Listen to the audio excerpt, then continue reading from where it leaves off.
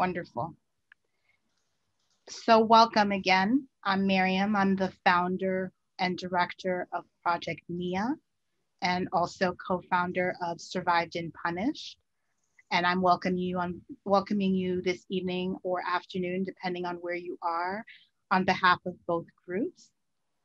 Um, Thanks to Eva, who has held down much of the logistics for this event.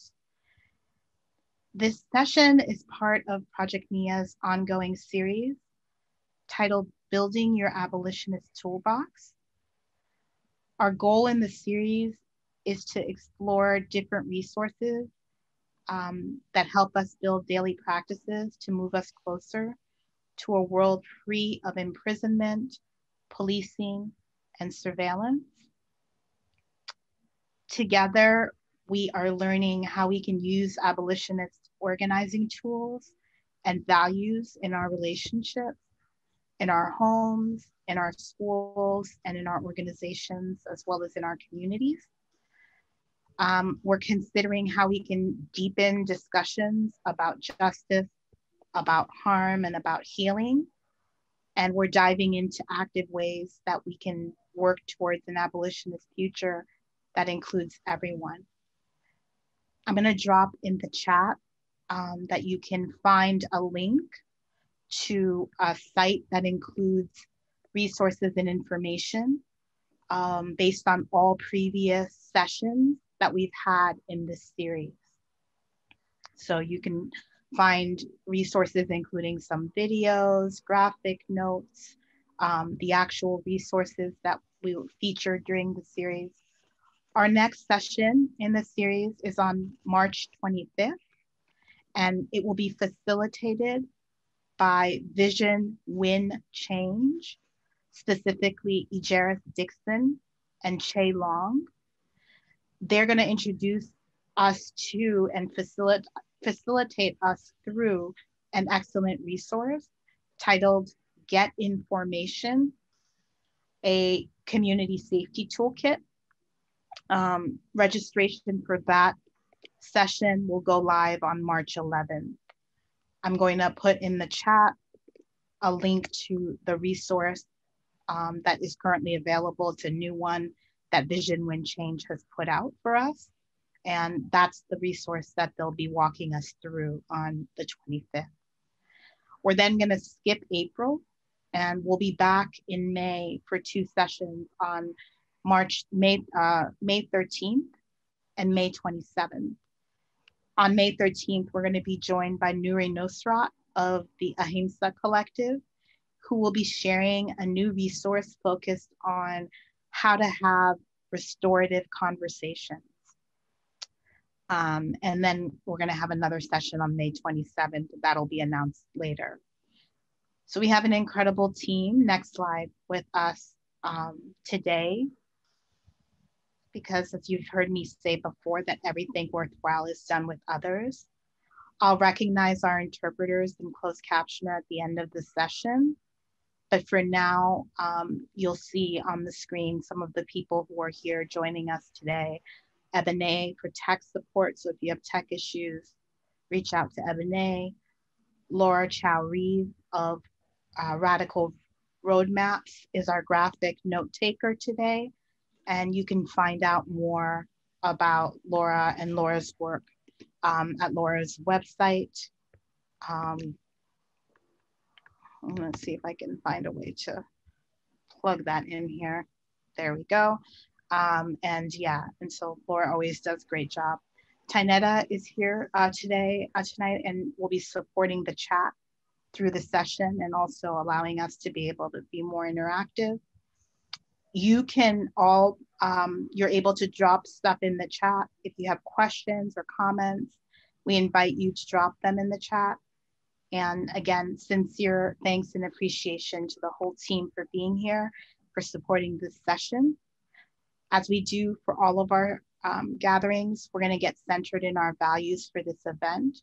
I'm going to share some words that I appreciate and are adapted from Free Minds, Free People. We believe that at the center of liberation is radical love for each other and for ourselves. That love pushes us to try to create a better world. Because of that, we are working to minimize the amount of harm that occurs in our spaces. White supremacy, misogyny, ableism, classism, homophobia, and transphobia exist everywhere, even in radical spaces. They are some of the threads out of which normative society is woven, and it is hard to untangle them. So if you're called out today, particularly in the chat, in some way for perpetuating any of these, please understand that it is not because you are unimportant or that we wish to exclude you. Instead, we're trying to demonstrate compassion and care and do the least amount of harm towards people in our communities, particularly those with marginalized identities. We recognize that we are all entrenched in these systems of oppression and that we all have work to do. We invite everyone to be accountable for their participation within these systems of oppression. We ask everyone to challenge themselves and to fight against it in these spaces. If you enact displays of power and oppression, we will talk to you.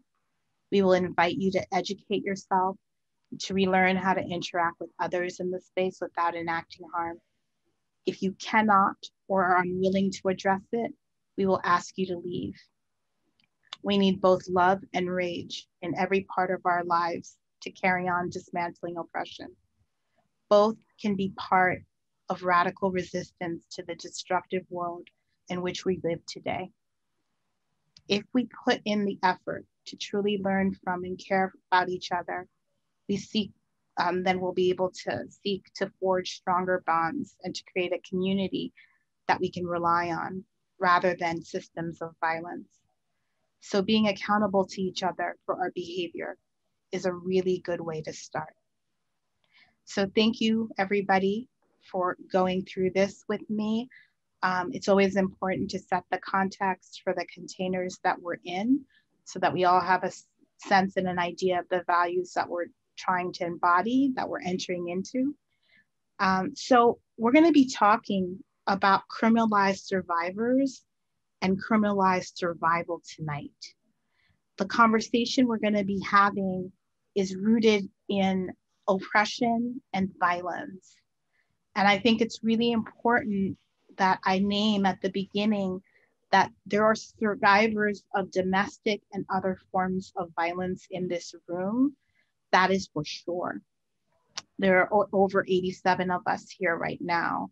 So it's certain that some of us are survivors of some form of harm. And I want to just let you know that if you feel at any point that you need to leave or take care of yourself in other ways, please do that.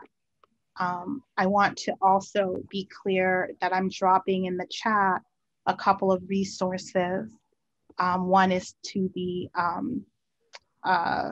National Domestic Violence Hotline that you can use and you can chat them, also live 24/7. I'm also going to be dropping the link for the National Sexual Assault Hotline. So if you find that you need support tonight or you just need to take off and take care of yourself, I really encourage you to do both and to take care of your needs at all times. So with that, I want to kind of get us situated about what we're going to do. There's also a really useful for Black people on this call. Beam has put out a virtual wellness directory for people who identify as Black to find Black practitioners who are, who do yoga, somatics, who are also mental health providers. I'm going to just drop the Beam wellness directory in here as a resource for Black folks who need it as well. So what we're going to do, as I mentioned, is talk about criminalized survivors and survival tonight using a resource that I organized and edited a couple of years ago for us that survived and punished to kind of be able to support people who wanted to do political education in their communities or community-based education. Okay, we're going to swap interpreters. Thank you. I'm going to just be quiet. I'm going to swap interpreters. Wonderful. We're all set? Great. So just wanted to make sure that everybody knew the context for this resource coming into being. Each of us who are part of Survived and Punished or Survived and Punished Network has been facilitating for many years various kinds of workshops focused on domestic violence, sexual assault, immigrant issues, immigrant rights, trans issues, etc. And over time, as we've been doing work with incarcerated and criminalized survivors, we needed to adapt the work that we were doing to fit the actual experiences and context that we were encountering. And so we started doing our own workshops focused on various topics of criminalized survival. And what I do all the time is if I create something or learn about something, I try to find ways to share it more broadly with people so that other people can use it and other people can, kind of learn from it in your own community. And that being said, it's important for me to say that everybody who wrote one of these curriculum units is coming at these topics and ideas from their perspectives and with their experience and with the knowledge that they have from their particular communities. These resources are being provided to you to adapt as you would like, to use as you would like, and your communities better than we do. So I just want to put that out there as a caveat. Everybody should have gotten a link to the resource. You might have already flipped through it. You might have already seen it. And you can see on the screen a table of content. And that just kind of lays out the 10 resources that are included in this guide. Most of them are curricula. Some of them offer other kinds of opportunities to engage people in conversations about these issues. The first piece, anti-violence advocacy and criminalized survivors, criminalizing survival, number 2, criminalizing Kai Peterson, criminalizing Brescia Meadows, No Lady, which is an activity that I've made and facilitate, using the No Selves to Defend anthology and a series of discussion questions to engage people in the stories of the historical legacy of criminalized survivors and survival. There's a great guide to a reading group that Jane Hareth and Ches Brump made a few years ago that helps people it was a reading group that they ran around community accountability for survivors of sexual violence specifically. And it gives you step-by-step session guides of what they did. There's a piece about Marissa Alexander's case that I did as a curriculum unit that I used to run years ago. There's a workshop about Black feminist transformative justice responses to violence that was created by Gina Lewis and Anne Russo. And then a unit on criminalizing domestic violence that I did. So some of the first offering on there was Hidgens Shim, who made that. And the second offering on the table of contents was created by Holly Craig and Mothers United Against Violence and incarceration. You're gonna have to give me some grace today. I'm operating on fumes. I've been going, and I'm exhausted. So yeah, you'll see that. So if you go through this table of contents, you'll see a whole bunch of stuff. What I'm gonna try to do today is take you through basically a unit, and you'll experience what that unit is like so that if you're facilitating, you have a better sense of how to go through that and how to move that. So you experience how it feels to be a participant in the workshop but I'm also going to be giving tips and thoughts about how to. So it's both like a thought of a train the trainer a bit, but with you going through some of the activities. I'll share some thoughts about uses of the curriculum units as I've used them. And then finally, we'll have some time for your comments and questions. Please include your questions and your comments in the chat all the way through. Tynetta is keeping track and will allow for me to, hear some of those questions towards the end. The goal here is to actually focus on being done by 8:15 at the latest. If we're done earlier, great. Then we'll leave and do what we need to do. But I don't want to keep everybody for too long tonight. There's a part where we'll have an opportunity to break out into groups. And I will ask when we get there whether people feel like you want to do that. Some of you may not be in a position where you can be in a smaller group, and we'll see how to work that out as we move along. So I'm going to facilitate us through the unit that I created here called Criminalizing Brescia Meadows. Some of you will know what Brescia is and what Brescia's case is, and will know who Brescia Meadows is, and others may be introduced to her for the first time. You're going to learn more about her and her case as we go through it. And if you already know a lot about her, then this is an opportunity to revisit what happened to Brescia and the aftermath. Okay, next slide, please.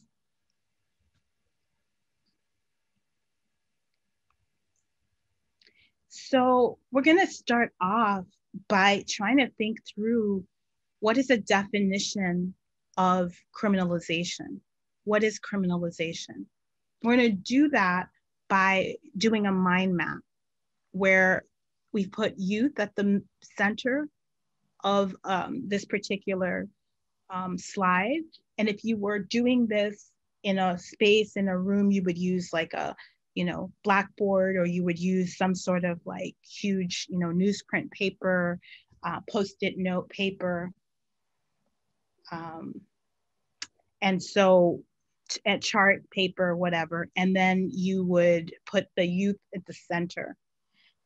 So let's begin with folks putting in the chat your responses to the first question, which is, who are the most important people in the lives of children and young people? Who are the most important people in the lives of children and young people? Parents and teachers, caregivers, guardians, siblings, grandparents, peers, friends, coaches, teachers, family, cousins, mentors. Yes. Who are other important people in children's lives? Elders, chosen family. Yeah, those are all great. Neighbors, that's a great one. Mothers, pediatricians, school staff, ACS, religious community. Yes, absolutely. Godparents, perfect. Aunties and uncles, so important. So important. Okay, so hopefully Tynetta has taken a lot of this stuff down. Let's talk next about what are the most important institutions in the lives of children and young people. People started already: social workers, child protective services, school, it's the big one that's coming up. Libraries is coming up. Yes, absolutely. Community centers, after school programs like the Boys and Girls Clubs. Yeah. People put prisons and detention. religious centers, churches, spiritual spaces, medical and healthcare spaces, the neighborhood store. Yeah. Yeah. Town diners, city cafes, employers when they're old enough. So employers, local businesses. Wonderful. And you can see that they're going to refresh, and we're going to see on the slide some of your suggestions, some other institutions, parks, park districts, youth centers, and more. The slide will come up soon. So all of these are great. Community-based organizations, yes, absolutely, absolutely. So thinking about some of the things that I didn't see listed here in terms of institutions that have an impact on young people's lives, we didn't include the police and policing of various forms. We didn't include the media, which is a huge impact and influence as an institutional player in the lives of young people and all of our lives, really. But this was a really great list to begin. So let's talk about, then when we think about all these people who are in the lives of a young person, and we think about all these institutions that are in young people's lives, what kinds of impacts or how do these institutions contribute to the criminalization of young people? How do these institutions contribute in some way to the criminalization of young people? So drop in the chat. Can we think of ways that, yes, schools by having school police, right? School to prison pipeline. Some of you have heard about that, right? Sometimes people call it the cradle to prison pipeline. Yeah. Calling out issues, punitive values that punish kids for truancy. Yes. Mandatory reporting in the medical industrial complex. This is so important. I don't know how many of you have read a participatory action report that was created many years ago now, I think over 10 or 12 years ago, by a group called the Young Women's Empowerment Project. The Young Women's Empowerment Project, based out of Chicago, was a youth-led, adult-supported organization for young people who traded sex for money and survival needs. And they did this participatory action research project called Girls Do What They Have to Do to Survive. And one of the things that, one of the most important lessons that came out of that report that was really shocking to me, what do you think the young people said was the institution that was most criminalizing for them, where they experienced the most sense of criminalization? What do you think the young folks who were involved said about them? They said maybe school, yeah, doctors, yeah, that's right. Some of you may already have read that report, but it was really stunning to me when I first heard about it, when I first heard them talking about the fact that the place that was the most likely to criminalize them were hospitals, medical professionals. And this, close second was the police. But I would have imagined first it was police, but it was actually first and foremost folks who were part of the medical industrial complex. And it was later that I recognized, yeah, that report is terrific. And they worked with Catlin Fullwood and several other wonderful people to pull that report together. It's still available on their website, even though the organization's been closed for several years. That resource is available. So the thing about that was that these young folks would go to the medical establishment because they would be hurt or they would need something, and those places would call the police or DCFS on them. And, all of a sudden they would find themselves in the grips of the system again. Many of these young folks who were part of YWEP were already wards of the state. They were already people who were, out of their homes in various ways. They were, many of the young folks were street-based young people. And so here you were, right, in a place where you ended up having to deal with this institution that was criminalizing you, that was an institution that's set up supposedly to help you, to heal you, actually, right, when you're hurt. Instead, these are institutions that were hurting young people. People have said a lot about schools being criminalizing sites, and that's true. That's true. But there are other places that are also criminalizing sites for young people, particularly young people of color and young people who are variously marginalized. And those are some of our community centers that end up, some of our community centers. And so we're going to switch now. I'm just gonna take a break.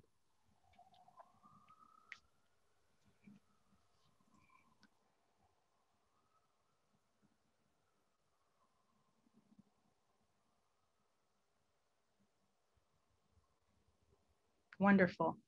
So public spaces, like, yes, people are saying public spaces in the parks that don't let a young person just sit on a corner or sit on a bench quietly and just without asking them what they're doing there, who they're waiting for, etc. So the constant surveillance is something that Victor Rios calls hypercriminalization that occurs with young people, and particularly young people of color, particularly young Black people. And so that's something we have to constantly be thinking about when we're thinking about criminalization, what it means and how it plays out in the lives of youth and young people. So let's go to the next slide, please, and talk about just the basic definition of terms right now around what is criminalization. If we were all together in a space, we would take these ideas that we've created together in this mind map and try to build a definition amongst ourselves of what criminalization would be based on all the things you've heard from people. So next slide, please. After this one, yeah. So criminalization is the process by which behaviors and individuals are transformed into crime and criminals. Previously legal acts may be transformed into crimes by legislation or judicial decision. Criminalization is a process by which certain practices that have been legal are made illegal. By defining activities associated with certain groups as criminal, those groups themselves come to be seen and treated as dangerous, often justifying extreme and even or subtle violence against those people. Next slide, please.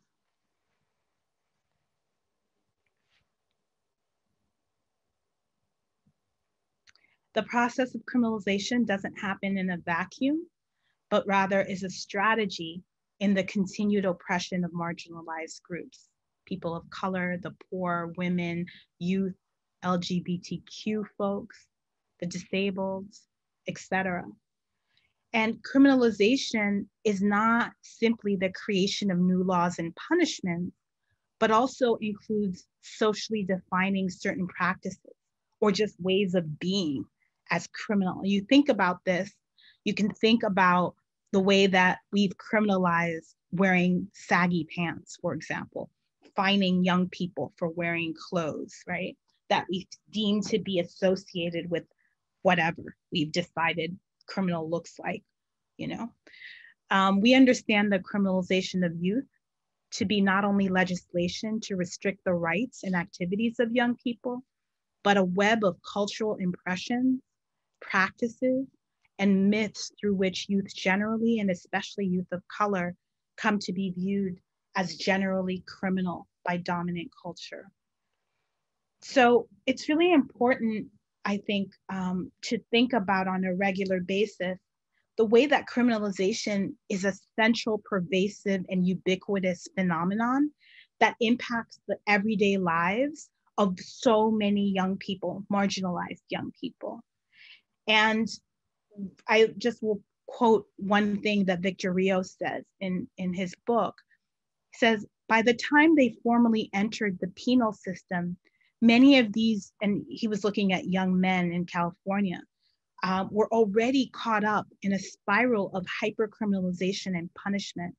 And the cycle began before their first arrest.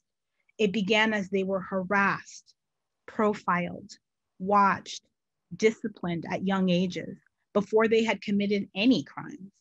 And eventually, that kind of attention led many of them to fulfill the destiny that was expected of them. And hypercriminalization is important because it involves constant punishment. You know, it's the, and in this case, punishment meaning the process by which individuals come to feel stigmatized, outcast, shamed, defeated, or hopeless as a result of negative interactions and sanctions that are imposed by individuals who represent institutions of social control.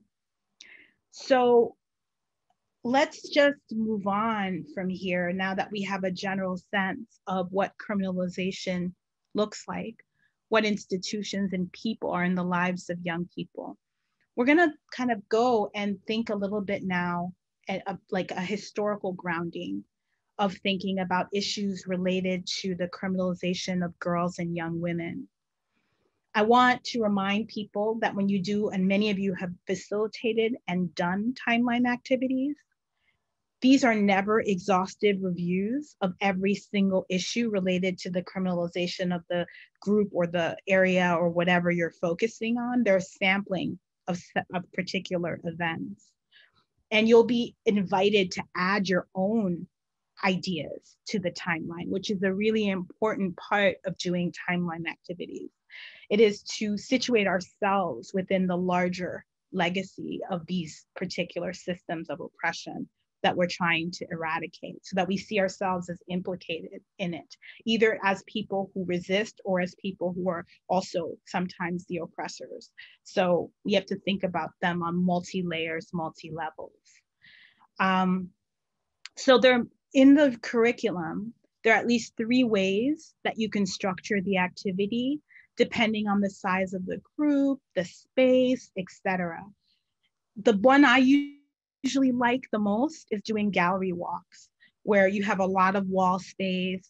You actually can set up an opportunity for people to put up all these, pieces of paper with dates and specific chronological, ordered, kind of moments in history.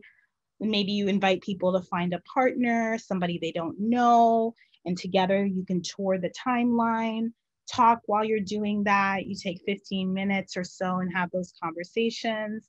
And then when you're done touring, you might give people Post-it notes and ask them to place particular things they think are missing or they would like to add to the timeline. And then you come back and you debrief. In our case, we're in a virtual space right now, which is not easy to navigate because like we're all over the place and some of you are at home, you're whatever. So I guess what I want to ask for here is where do people feel like you can be in a small group?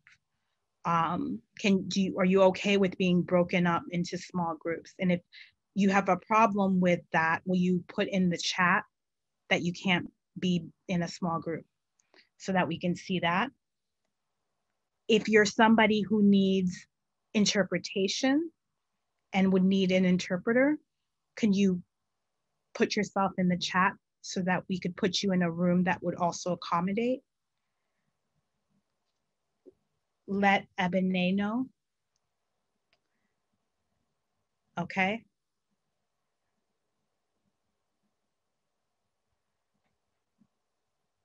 All right. So we're going to put some of you in small groups. Also, Mariam, if you cannot be in a small group, it will put you there, but you don't have to go. And you can still do the activity. I'll put the slides in the chat so that everyone's going to use those slides. Mm-hmm. So don't worry, you don't have to go if you can't go. Yeah. So what we'll do is folks will be able to choose to get into a breakout room. Ebene will start putting you together for that. and folks will go into the room. Yeah, okay. You'll just be able to choose. You'll have a chance. If you're not interested in doing that, then you don't have to go, okay? Yeah, so if you're there, just you don't have to go on screen. I Next think slide, everyone will be. please, Eva. So let's before you move to the room, this is the activity. There are going to be 8 slides. There's going to be the slides are going to be put in the chat for you. Okay, Ebene has the slides. So there's a non-exhaustive timeline of criminalization of girls and young women. You're going to be with probably 4 other people in the space, or 3 other people in the space. And what we want you to do is to look at the timeline, think about the things that are surprising to you in the timeline, things that you may not have known before, right? Like flag that for yourselves in conversation. Is this information that you already knew? Is it new information for you? What are some historical moments that you know of that you could add to the timeline? So share those 3 things with each other. Is this new information? Is this something you already knew? If there's information that's not new to you and you have additional information to share with your group, please do that. And, come back. We're going to come back in like 10 minutes. So take that time, introduce yourselves briefly to each other, and we're going to do that. And then when we come back, we're going to quickly debrief the timeline activity, and we're going to move on to the case study of Brisha's case. Okay? Thank you all for taking the time to go and talk to people or stay here and check out the slides. Eva, can you move to the next slide, please? So I think for me, when I'm writing curriculum, I always think about timelines as a way to share our history of not just oppression, but also our histories of resistance, and to tell a story of the ways that people who've been affected by particular issues have fought back in small and big ways, and also sometimes succeeded in creating social change. Sometimes it's just a good way to linearly see and think of like progression, not that things happen in a progressive way necessarily. It's, 1 step forward, 7 steps back sometimes, but it just gives you a chance to kind of put yourself and situate yourself in the histories of the places that you're focused in on. Next slide. And you can see that in these slides, the 8 of them, we're starting from pre-1800. We're looking at the story of Celia, which is important for the concept of criminalized survival. Next slide. You're seeing, a lot of other situations and stories that have occurred. The first kind of youth prisons, the W.E.B. Du Bois's census, again, looking at the numbers in the past and then thinking about this current moments. So I'm wondering if people would just throw in the chat, if you can, as just a quick debriefing question, what do you all notice in the timeline as a recurring theme? What are some of the recurring themes that you saw when you were looking at the timeline? Drop your responses in the chat. Children treated as adults, criminalized resistance. State offers survivors very little protection. Children, especially Black children, constantly dehumanized. Yes, the disproportionate criminalization of Black children, racism, criminalizing of poverty. Yes, Blackness is innately deviant. State-sponsored violence, a consistent thread leading up until today. Eva, you can move the slides till we get to the last of the timeline slides. Specific policy designed to criminalize young Black people. Yes, couching criminalization as reform. Yes, and you saw the story of like Billie Holiday's incarceration, as a young person, things that maybe you hadn't necessarily known, but that is real, and we look at today and the way that folks, are um, you know dealing with that, that stuff. So you would you would do this kind of activity. You might just debrief with everybody coming back, asking if they learned anything, what was surprising, did they notice trends, what's missing from the timeline, what would you add. So you would just kind of take everybody back through that, and everyone would get a chance to talk in the larger group. We're not going to do that today because I want to get us through and get us to the point at the end. I just wanted you to get an experience of what it's like to do this, and that it's something you can facilitate on your own and keep it moving from there. Let's move on. Thank you. Next slide. So Brescia Meadows, the the unit is criminalizing Brescia Meadows. And usually what I do at this point is to invite people to hear, hand out copies of Brescia's story. I might ask people to silently read the story first. Um, and that's a way to always invite people who may not be verbal. It looks like we might want to switch off. So thank you.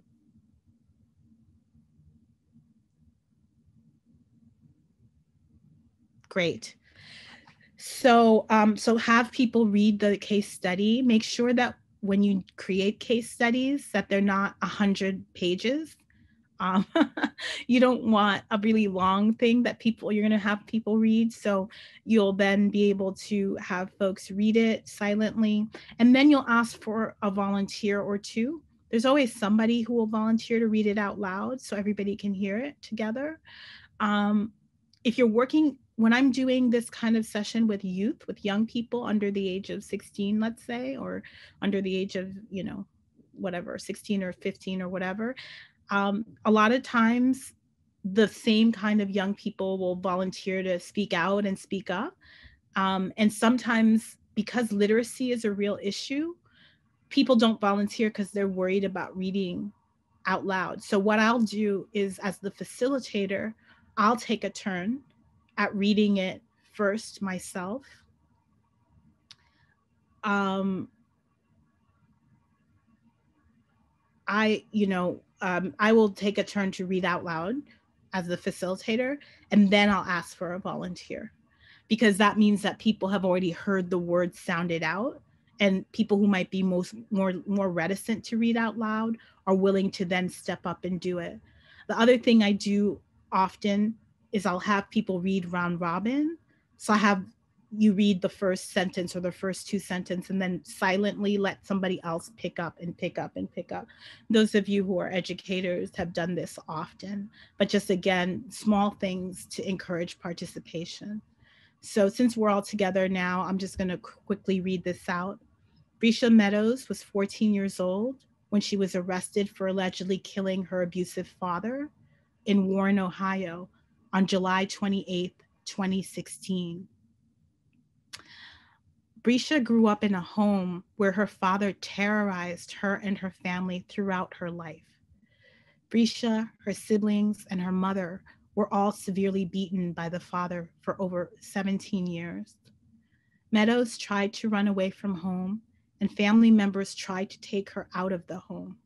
However, law enforcement refused to allow her to escape and threatened to charge family members with kidnapping if they took Brescia out of her home to safety.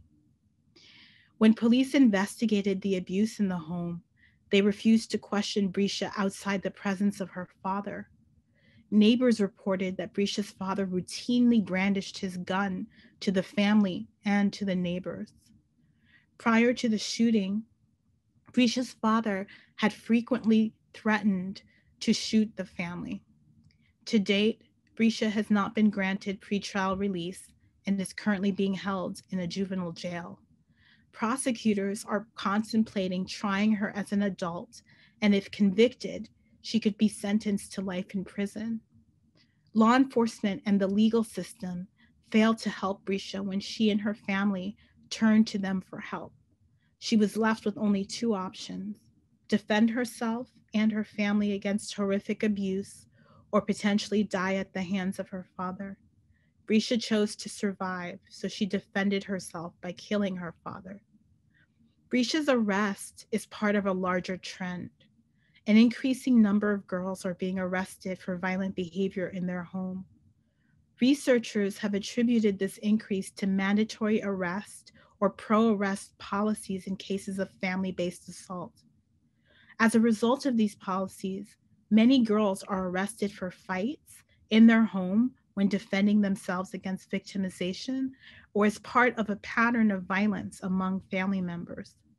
84% of girls in juvenile detention have experienced family violence. Additionally, 31% experience sexual abuse, 41% experience physical abuse, 39% emotional abuse. This has led many to describe an abuse to prison pipeline, particularly for girls of color. So you might want to begin to kind of debrief the case after this with a series of questions. In the curriculum, I ask always, and I ask this every time for every case study that I offer people to think about, is what happened, right? What happened? And so you might ask people to put their suggestions in the chat of what happened. So what happened here? Anybody want to share your thoughts in the chat? What happened in Brescia's story? What are some of the key things that you notice?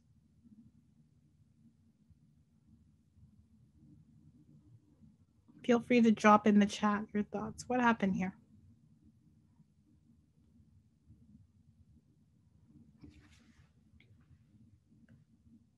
She asked for help and was denied by law enforcement and the courts. Thank you. Absolutely. What else did you notice?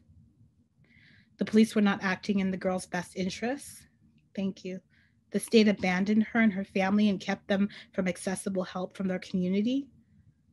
She was criminalized for her self-defense. She was trapped. Thank you.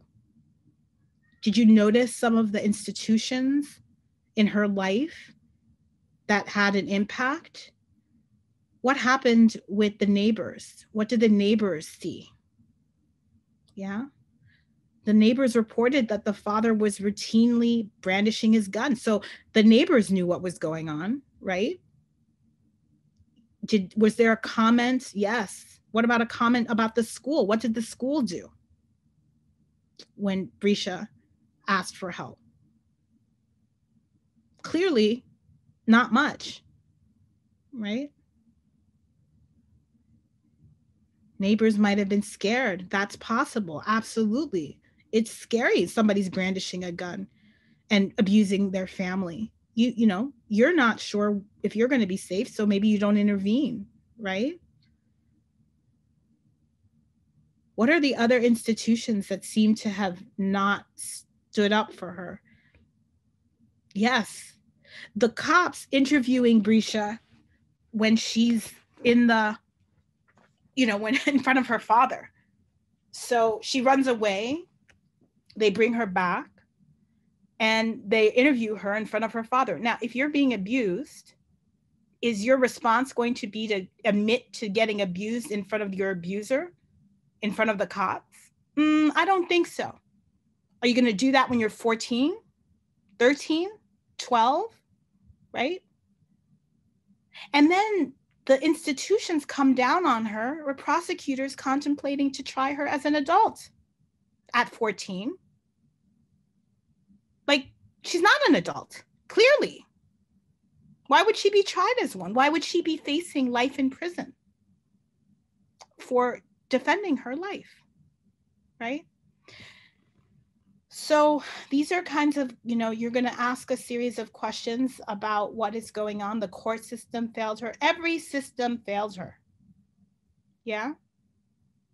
And questions you might ask each other and people, What are the factors that led to her criminalization? What are the systems that negatively impacted her life path? One question you might ask is, were there any positive influences? Do you notice any positive influences in this story? What are them? What are those? Anybody step up in a way that feels like useful? Yeah, yes. Family members that wanted to take her away and did, by the way.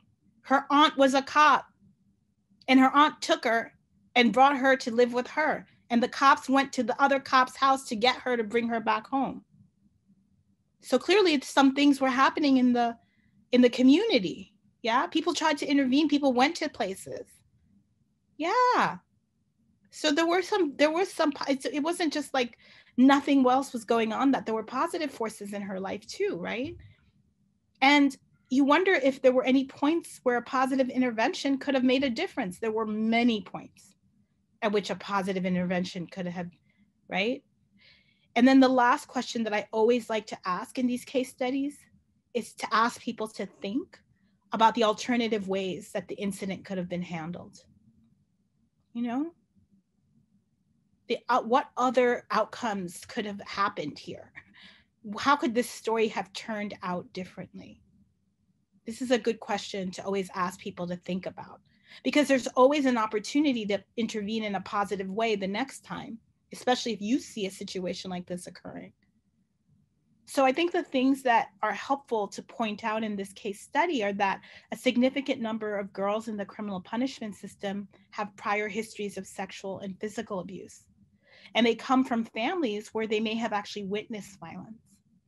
Many girls, in also gender nonconforming youth in the system, they are suffering often from depression. They are disproportionately poor. They're disproportionately from racial minority groups. They transgress gender identity norms and they're punished for it. Some of these young people are battling addictions of various kinds, and overwhelmingly they're undereducated. They've been kicked out of school, pushed out of school, aren't in school for multiple kinds of reasons. Next slide, please.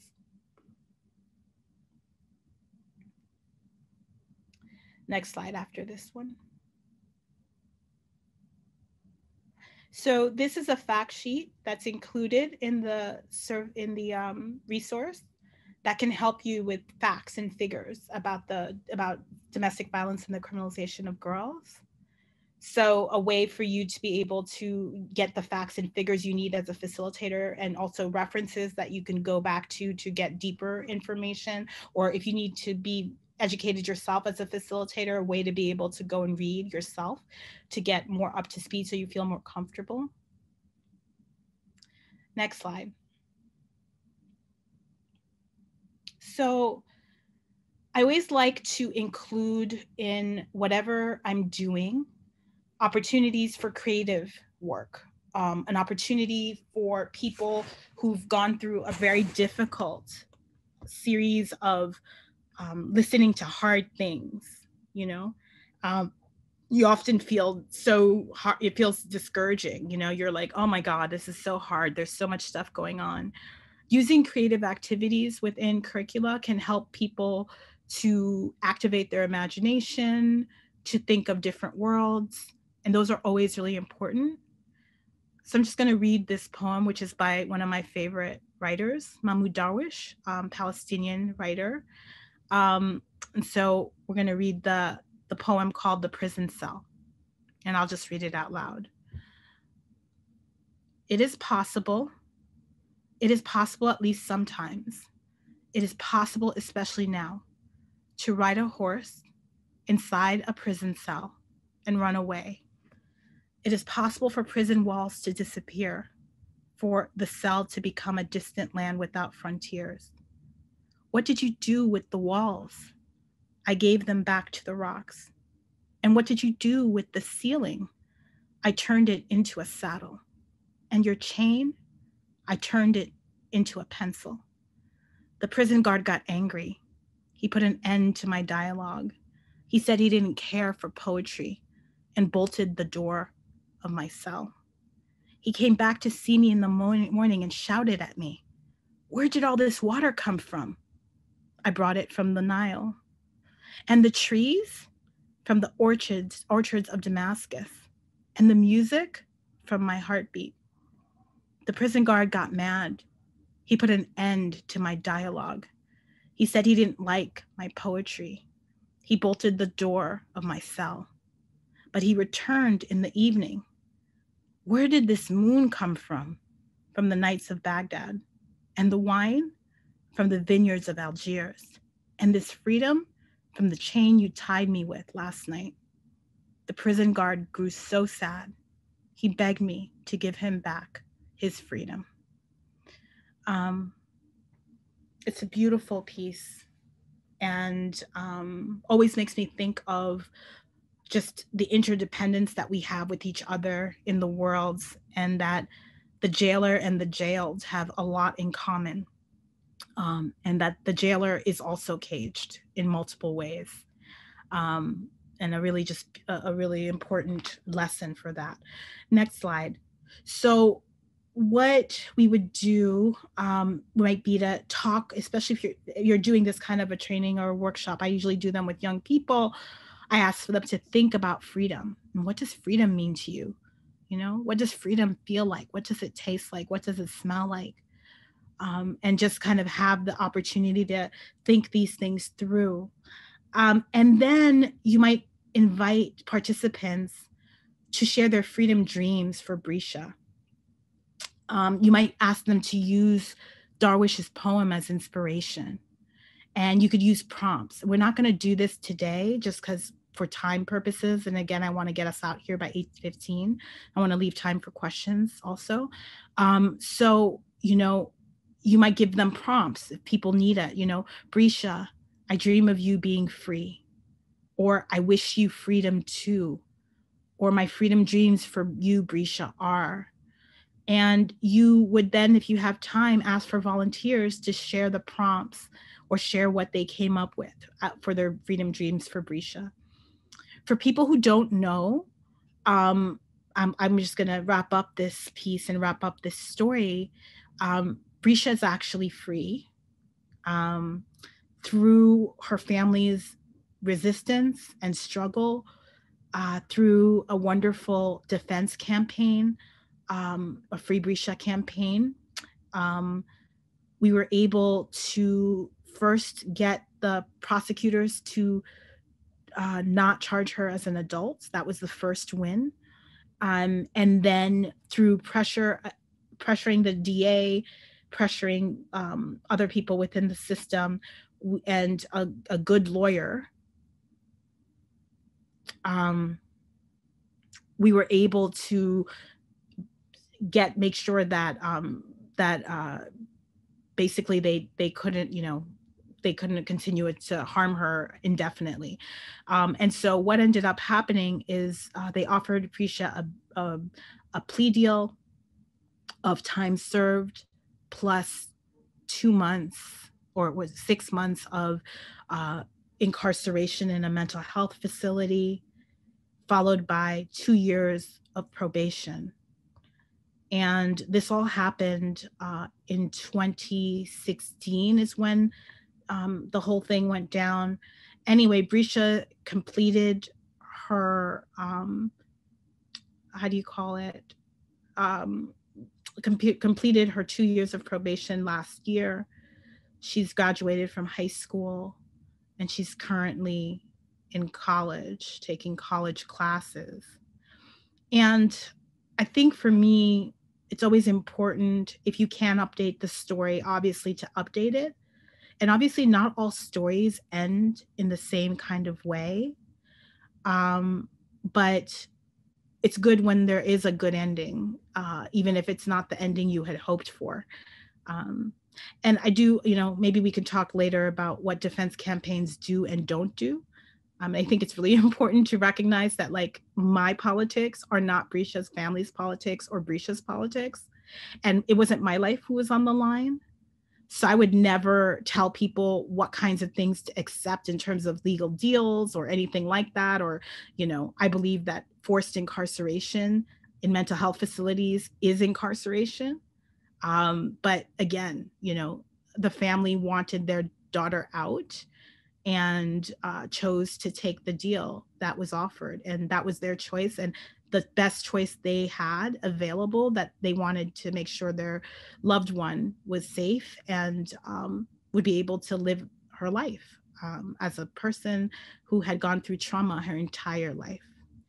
So I'm going to stop here in terms of the curriculum and moving everybody through it. And that's what you can do through using the resource. I try to offer as many kind of options and opportunities, facilitator notes in the ones that I created. And other people also offer similar kinds of facilitator notes to help you move through so that you can, work in your communities to kind of educate people about the factors that lead to the criminalization of young people or the criminalization of adults. The things that are, um, I don't know, the ways to intervene possibly, and also some creative ways to think of something different possibly occurring. So I'm going to stop here and take questions. So put your questions in the chat. I don't know, Tainetta, if there were questions that were asked before.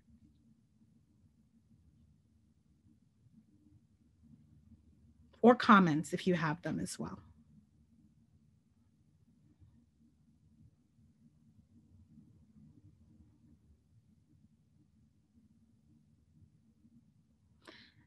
Have some of you already facilitated pieces?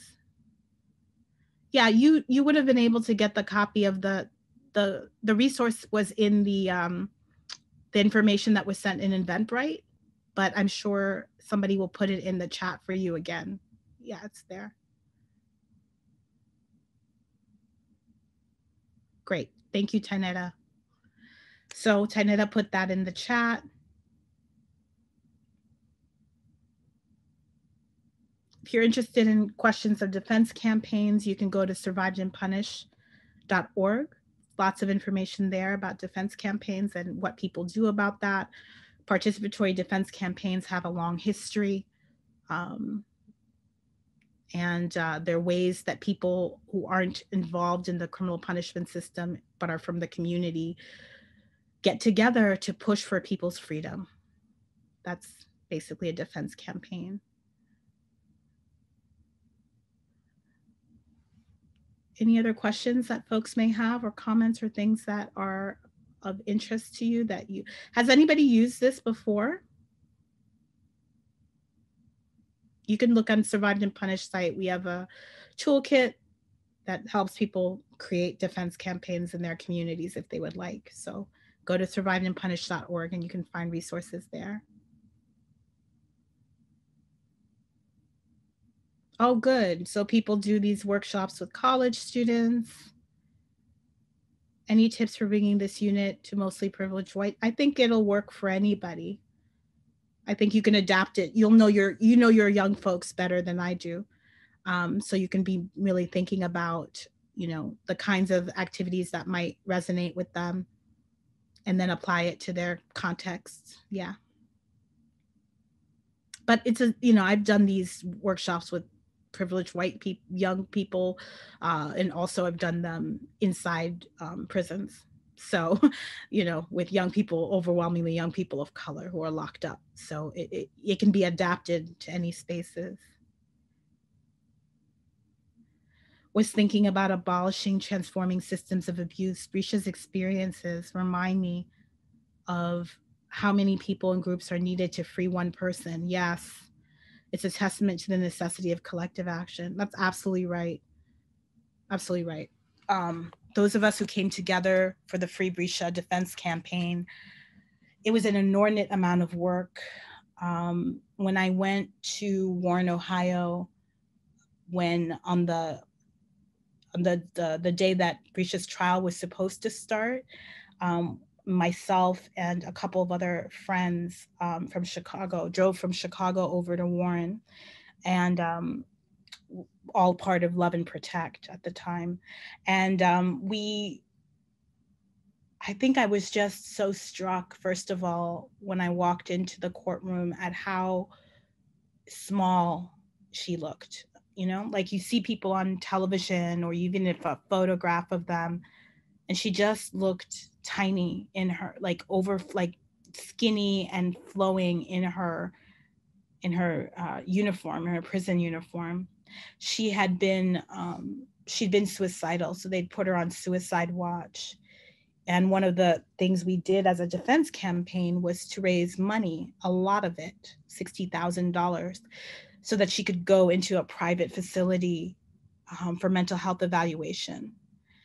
Now, you know, I have to tell you that most people don't have those options. Yeah. And so you think about all the young people who are in these horrible places, suicidal, stressed out, traumatized in the first place, getting not the services they deserve or need. And you recognize that this system is set up to harm people. That's what it's there for. I just don't like, you know, I don't know how you work in these systems in any way or have any exposure to them and think that they can be reformed. I just don't know what people are thinking most of the time. It's just, these are not reformable systems. They're systems that are designed to crush people. Um, yeah. So these are some of the things I would think about before getting to a lesson like this for young people experiencing these injustices firsthand. What are some milestones I should strive for building trust first within the group, and what classroom practices do you recommend to be sensitive to triggers? Well, I mean, I think it's the same question as any kind of subject matter that would be traumatic for young people. You know, I wouldn't do this kind of activity with a group that I had just met. um, I definitely, you know, you want to have some community having been built in advance. I think you would also want to make sure that um, you probably broke it up a little bit. You might do one activity and then come back if you have an opportunity to break it up over a few days and scaffold it and build up to a certain point. In some cases, you might want to tell the last part first, which is that Brisha did make it out. She didn't end up spending the rest of her life in prison. That might be a way to allow people to also engage with the material from a retrospective perspective, rather than thinking that this is occurring now and, you know, this person is still under the clutches of the system in a negative way. So I would think about all those things as ways to do that. Yeah. Yeah. So I am really happy to okay, so how do you navigate a workshop space if a participant gets defensive, especially because they are in some way invested in violent systems? What tactics? Well, I mean, you know, a lot of this work has to come from the setting, the values you set at the beginning of whatever you're doing. So you want to make sure that the values and community agreements are strong, that people understand what is and what is not permissible within the space. If people get defensive, you want to go back to those community agreements and remind everybody about them. So yeah, so it's the same thing you would do for anything. You got to create the structures that allow people to be able to be in a place where they can properly live up to those structures. So yeah, that's my suggestion. So I want to close now and say thank you to everybody who participated today in this session. I want to encourage everybody to thank Mirabai Knight, who was our closed caption person. We had two amazing deaf interpreters, Erin Sanders and Stephanie Hakulin, and hearing interpreter Anthony Diaz. I also want to let people know that on Saturday, we're going to be celebrating a new zine that we've put out called Resurrecting Ruby. And you're all invited to join us. We kept it's free and open to the public. I put the link to that workshop in the chat. Also want to just say it's really important to support criminalized survivors with material resources. Like, people need money. They need a way to live. They need a way to be able to leave their partners and their abusers. And so I think I put at the beginning a link to a series of defense campaign support things that people are doing. And so I'm going to put the link again to ways that you can directly support criminalized survivors with concrete resources. And I hope that people will really do that, because frankly, that's the way we're going to be able to get a lot of people free from violence. And I say this regularly, that one of the resources that's a really good anti-violence resource for domestic violence survivors is housing, free housing. And we really have to think about, we constantly want to give people services, but what people need a lot of times are concrete ways to be able to get free. And that means a place to live, food, a safe space for their families. And they don't have that. And oftentimes economics keeps people tied to people who harm them. And we really need to do better around that and provide concrete resources to folks. Oh my goodness, somebody from Puerto Rico. How lovely. Thank you so much for being here and for joining us. And everybody who was part of this tonight and taking your evening to be here, I'm grateful that you did it. And I really hope that these resources that we've created help you in your communities, because that's really what it's about. It's like, take what we're making and use it, because these kinds of conversations are critical to have in our spaces, in our communities. And people will listen to you as somebody who's part of their community much sooner than they'll listen to an outsider. And that's the case over and over again. We're taught that over and over again. And we have to do the work. Ultimately, we have to take it on. We can't like just outsource it to other people to take on.